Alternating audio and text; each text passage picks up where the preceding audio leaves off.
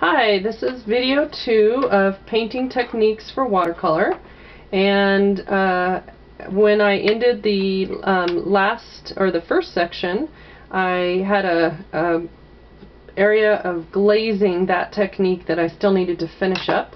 So we're going to start with that one, and for that one I originally started with a wash of yellow, and now that that's dry I'm going to take blue and I'm going to glaze over it.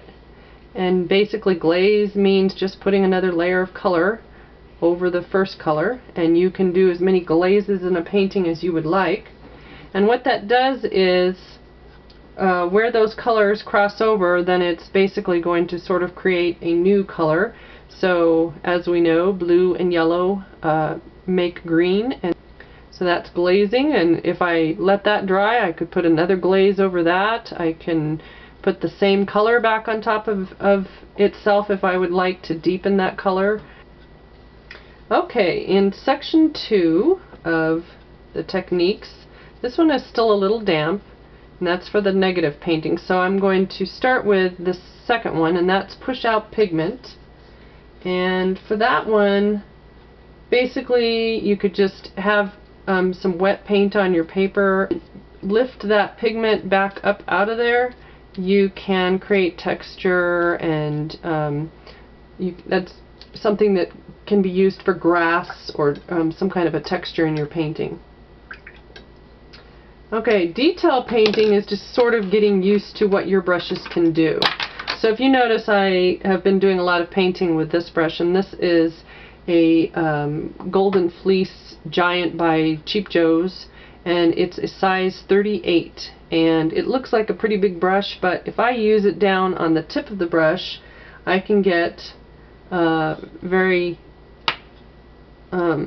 detailed little thin lines, and so it doesn't have to be a big flat area that I use it on. I can put it up high and just make little tiny things with it, and that can be detail painting. Or you can switch to a smaller brush, and you can use this kind of technique for doing tree branches. It could be a little texture on your painting, sort of the different things you might use to finish up an area.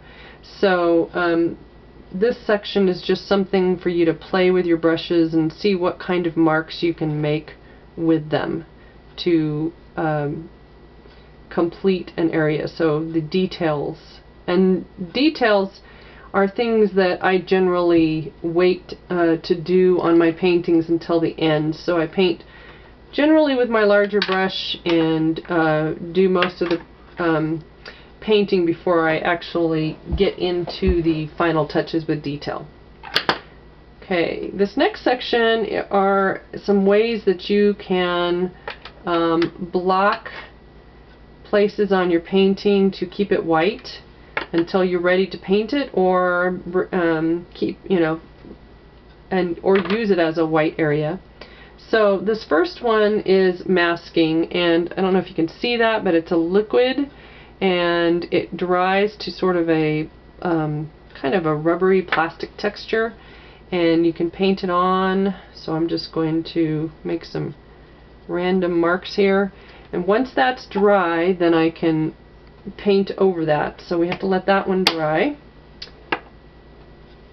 And then the other way that you can save white is you can use masking tape or some kind of tape, and as long as your tape holds has a pretty good hold, it will keep the paint from seeping underneath.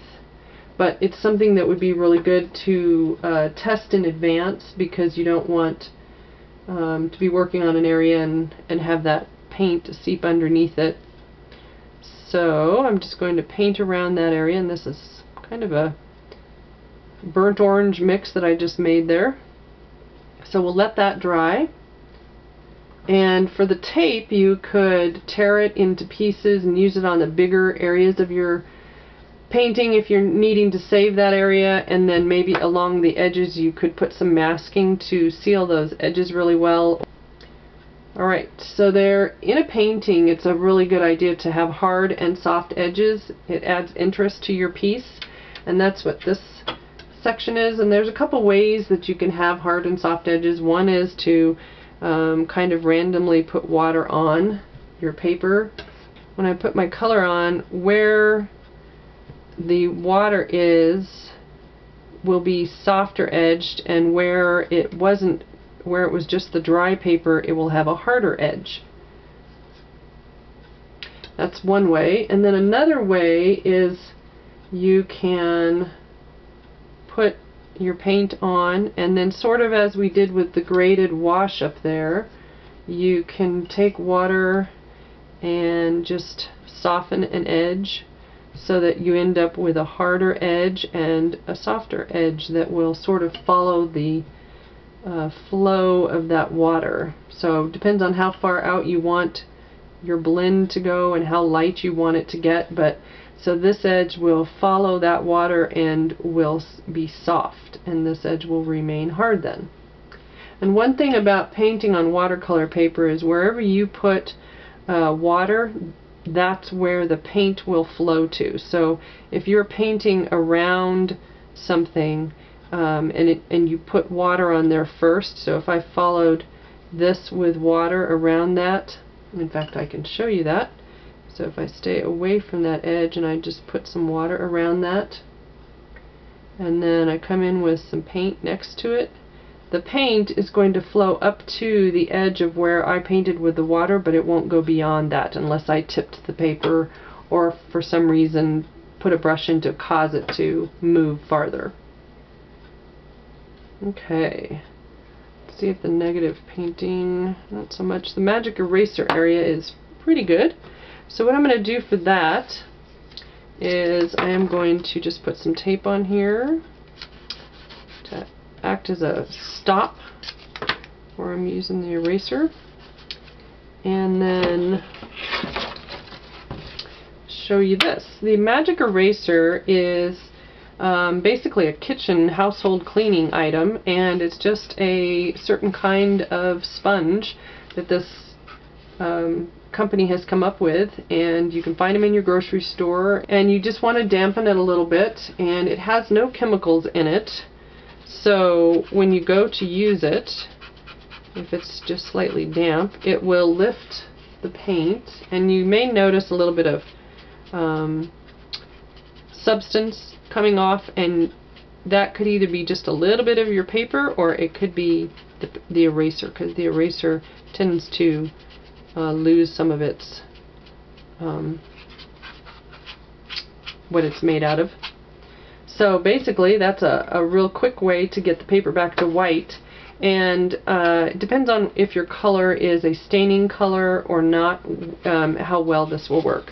And that is one way you can do it, and then you can also just work randomly and lift the paint without putting tape down. So it's something that watercolor artists have picked up lately and are using as a tool or a technique. Okay, and then I can show you what it looks like under the tape. I'll just lift that off, and it makes a really nice clean line, and you've taken your paper almost back to the white that you had there before. This one is kind of a fun texture that you can get, and it's done with sandpaper and watercolor pencil, and there are all different colors of watercolor pencil, and I'm just going to use a blue one, and then a rough or coarse sandpaper. And while the paint is still wet, I'm just going to flake the pencil off into that wet paint, and it will create a texture.